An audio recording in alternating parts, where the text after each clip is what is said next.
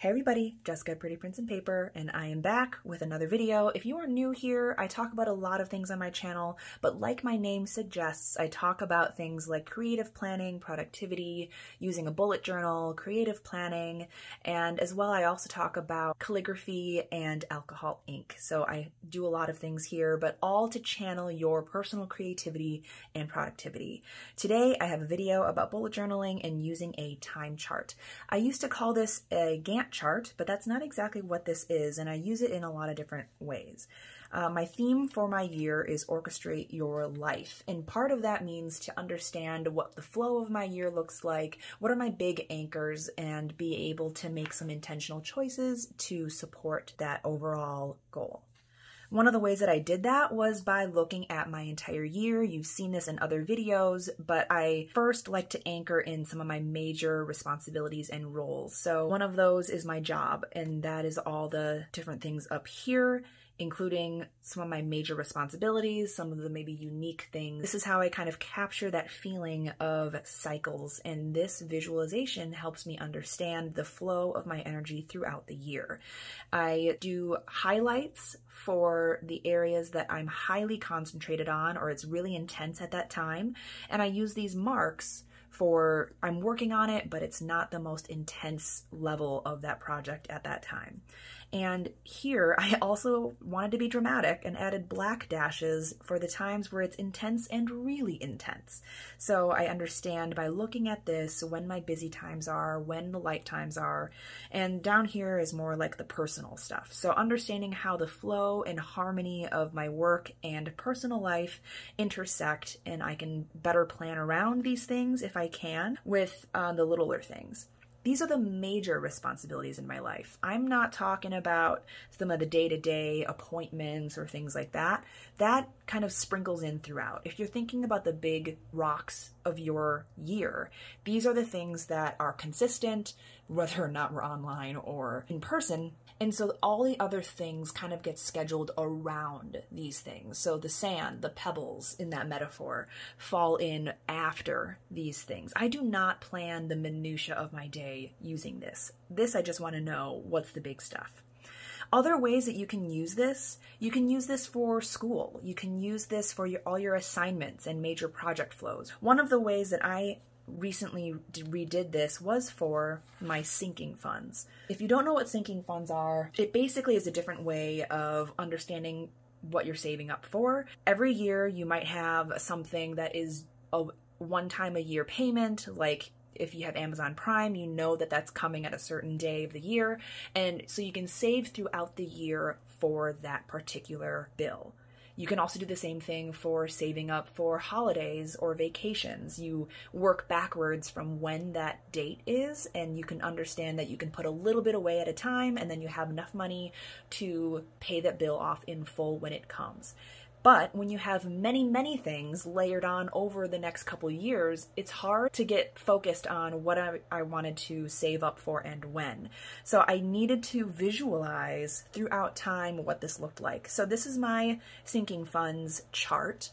This does not include the bills that come around every single year, every single month, like my car payments and car maintenance and insurance. That's a sinking fund that I have all the time. I already know it's consistent. I don't need help visualizing that. But there's some other things that are maybe one-offs or that I'm looking forward to in the future that I just need to understand when it falls in the timeline and when I should start saving up for those. So I'm not saving up for something way ahead of time when I don't need to. Built this out and just fit in as many of these as possible.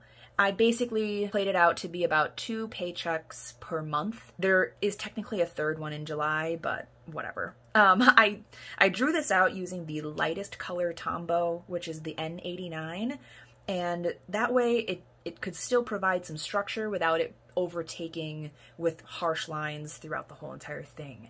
And then I use these Passion Planner markers to add the highlights. I love these. Personally, I know a lot of people use the mild liners, but I like how subtle these are.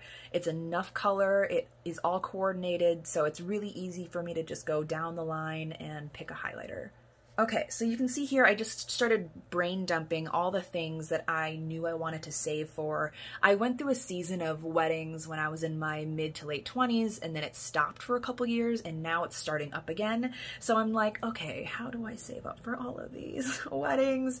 And knowing when they are is really helpful so that I can understand how much money I'm saving per month toward those things. For example, a friend of mine is getting married, hopefully in October, COVID willing, and so I want to save up in the couple months ahead of that. I don't know exactly how much that expense is going to be, so I'm going to leave this blank for now, but once I find out more information, then I kind of know how much I need to put away each month leading up to it.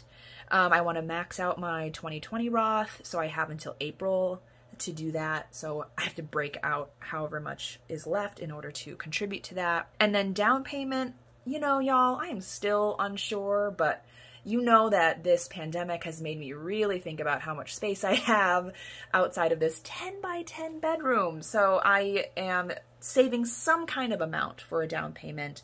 And then I want to save ahead for the holidays. I want to replace a bunch of stuff that was stolen out of my storage locker this week. 2021 has been a hell of a start, I'd have to say. And then I know that folks are getting married in 2022, so saving up ahead of that, but not so far that it's like taking up space in my current sinking funds savings each month. Mapping this out is super helpful because now I know the priority of which things I should save for now versus later. And these can change throughout time, the more things that I find out. And of course, there are things that I've prioritized in my mind that I will lower the amount to save on in order to make and prioritize other things to save on. Like I will save less for a down payment if it gets in the way with something that's a little bit more urgent and other things. This has been really, really helpful for me to visualize. What I could do down here is add a page number for adding more notes about that particular savings goal if I wanted to, or I could add in the total amount that I'm trying to save up for these things. I probably want to break down a little bit further some of the lists like Christmas, like who are the people that I'm getting gifts for? What do those gifts estimate out to be? The list of people that I get gifts for changes each month or each year, so I want to break that out so that I understand how much money I'm even saving for something like that changes. Understanding the wedding that I'm going to involves travel, and so breaking down estimate of costs, other things that I might be doing on that trip for that wedding to add up to that total, and other things like that. This is another way that I've used this exact same layout for other purposes. I need a visual, and it helps me to see over time what that looks like. Listing it out in a column does not work for me. I love being able to see the overlap over time. How else could you use this? How else are you using this? Do you have questions? Do you have tips? I would love to hear in the comments below. I will let you know how this goes. I think even just the process of laying it out is super, super helpful. If you liked this video, you might like some of my other videos about productivity and tips around visualizing your big goals, so check those out. Please go ahead, like, subscribe, share, whatever. I just hope that you enjoy it. I will see you in my next video. Bye.